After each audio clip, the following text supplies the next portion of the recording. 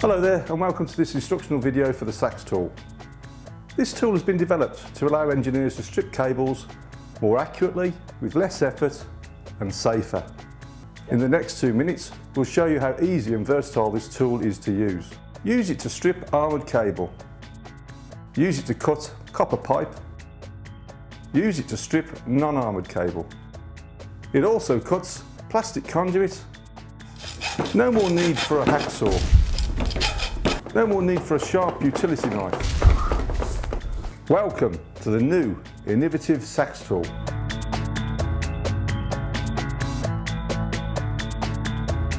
Now you've seen how versatile the tool is, let me show you the 5-step process to stripping an armoured cable. Step 1, the rotary cut. Step 2, the longitudinal cut. Step 3, remove outer insulation. Snap off steel strands.